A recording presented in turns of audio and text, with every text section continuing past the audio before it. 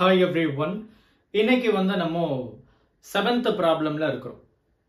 Alternating current 12th standard physics NCERT syllabusல இருக்கிறோம். Book back question 7th one. Yeah. பெண்ண கீழ வச்சிட்டேன். A charged capacitor.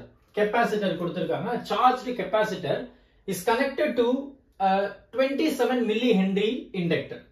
அப்ப LC circuit இல்லையா? ஏன்னா நமக்கு கெபாசிட்டர் இருக்கு, இண்டக்டர் இருக்கு.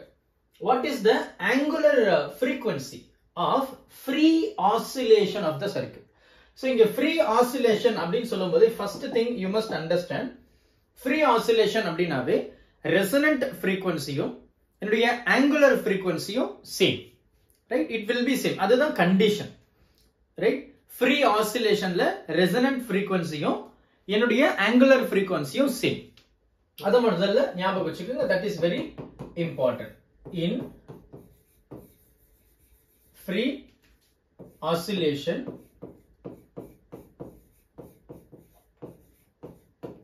right? Resonant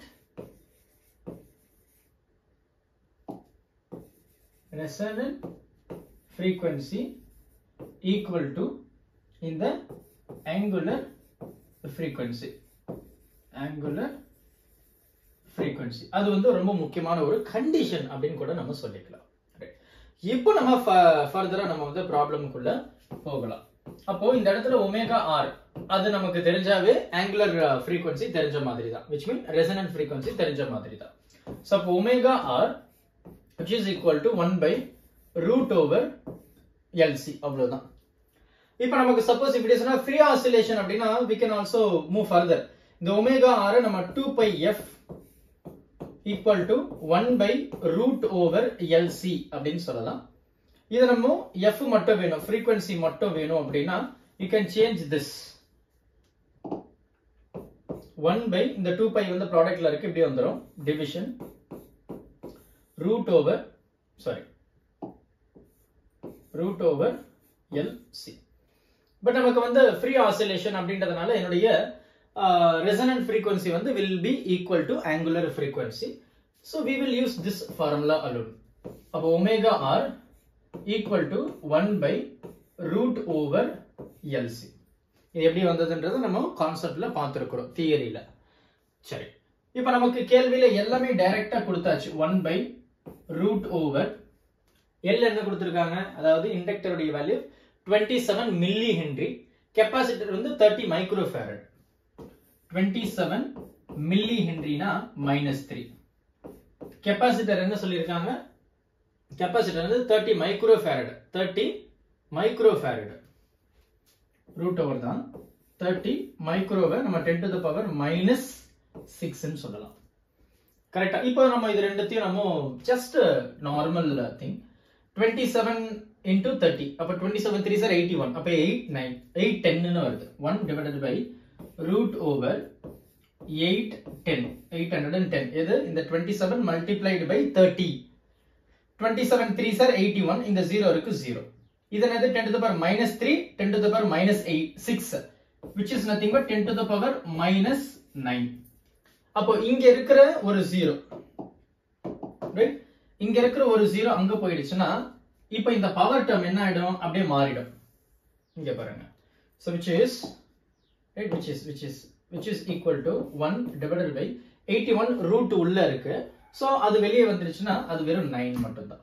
இது என்ன ஆயிடுச்சு, 10 to the power 9 -9, இது ஒன்னு 1. அப்போ 1 - 9 is equal to 10 to the power -8.